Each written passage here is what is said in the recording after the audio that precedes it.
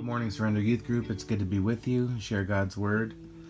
Today we're going to be in John 7, verse 40 through 53, in a section I call Jesus Brings Division.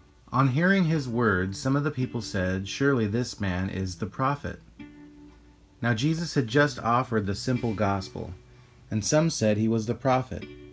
What prophet?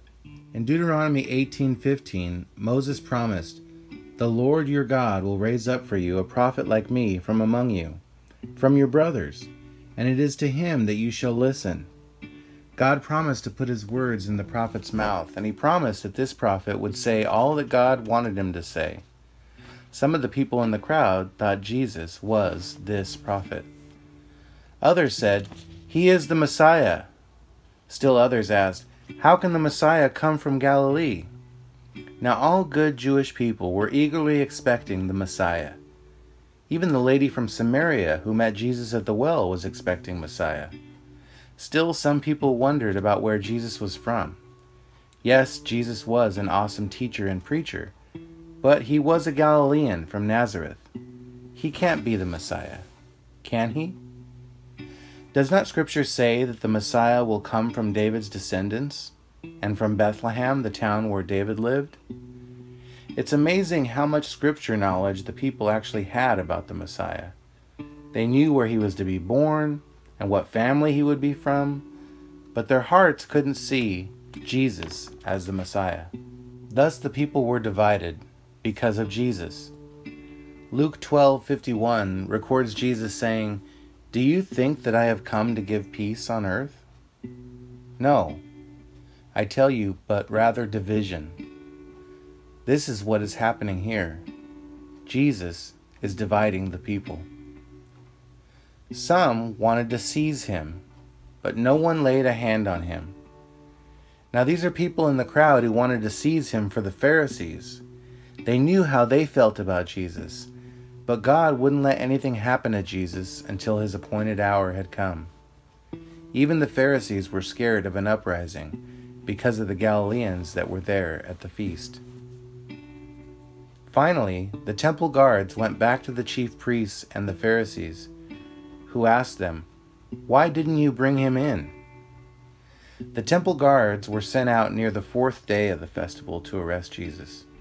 They had heard Jesus teach for at least 3 or 4 days now, and they never found an opportunity to arrest him, so they came back empty-handed.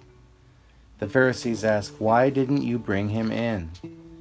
"No one ever spoke the way this man does," the guards replied.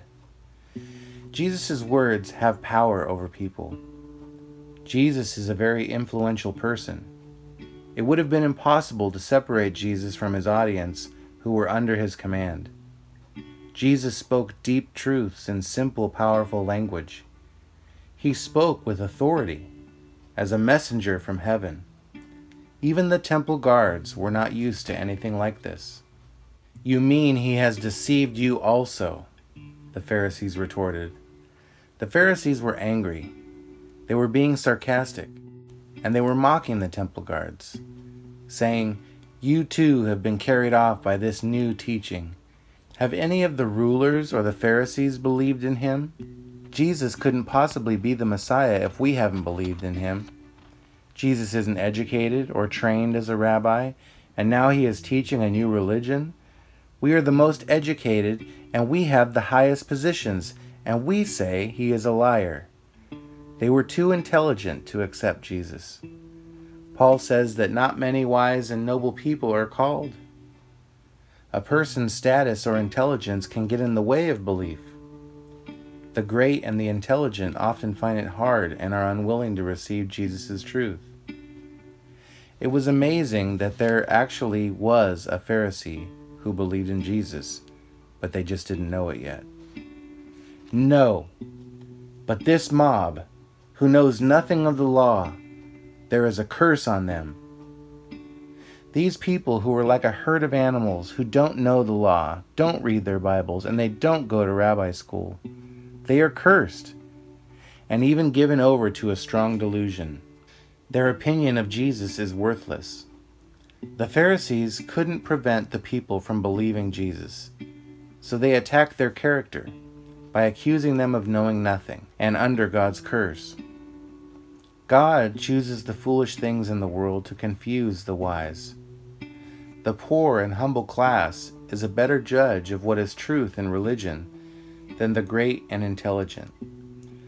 Christians who convert today from Judaism are familiar with the curse spoken of here. Nicodemus, who had gone to Jesus earlier and who was one of their number, asked, "Does our law condemn a man without first hearing him to find out what he has been doing?" John always mentions Nicodemus and his cowardly visit with Jesus at night. Because he was a ruler of the Pharisees, he would never visit with Jesus in the daytime.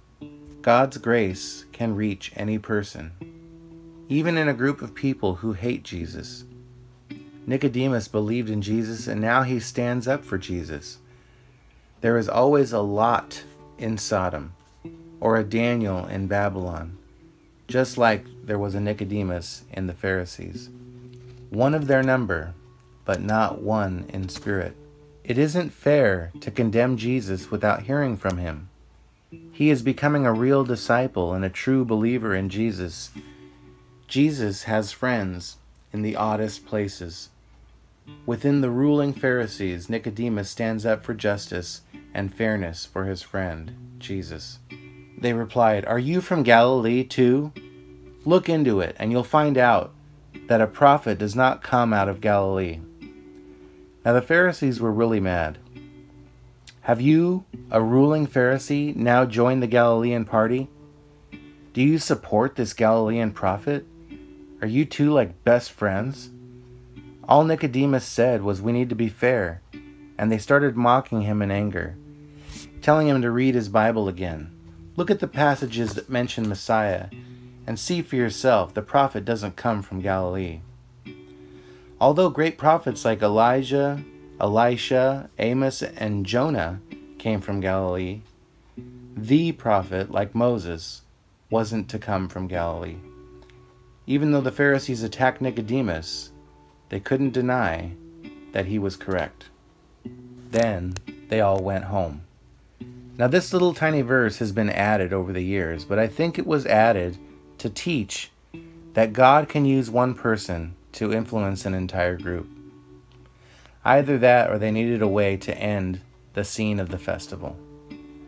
There are three things to take away here. One is how useless knowledge in religion is without grace in a person's heart. The people knew where Messiah was to be born, but they were blind to the fact that Messiah was among them. They never received Jesus, believed in him, or obeyed him. Religious knowledge is important because it's hard to worship an unknown God, but knowledge has a way of puffing people up and making a person proud. Even the demons know God and tremble and remain demons. A person may know their Bible, memorize it, and even talk theology, but remain dead in their sins. What we need is heart knowledge, and that is a gift from God. The second thing is how amazing it must have been to hear Jesus speak publicly. Even the people sent to arrest Jesus were so amazed by his speech that they wouldn't dare touch him. They said, "We never heard anyone talk like him." Jesus taught with authority, and he communicated deep truths with simple methods like parables. Jesus was able to call out national and religious sin boldly while still being loving at the same time. This would have been a sight to see, or at least hear. The third thing is the slow speed at which God's grace works in some people's hearts. Nicodemus stood up for Jesus even though all his friends hated him. 18 months earlier, Nicodemus met Jesus at night, and he knew nothing about him. Now he speaks up for Jesus. It may take a while for some to come to faith in Christ, even longer to speak up for Jesus to our friends. It is better, however, to move slow than not at all.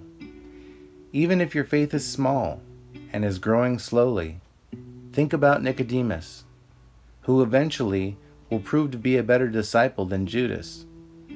So even if your friends hate Jesus, don't be afraid to speak up in his defense. For one thing is for sure, people are going to be divided about him. God bless you guys, and have a good week.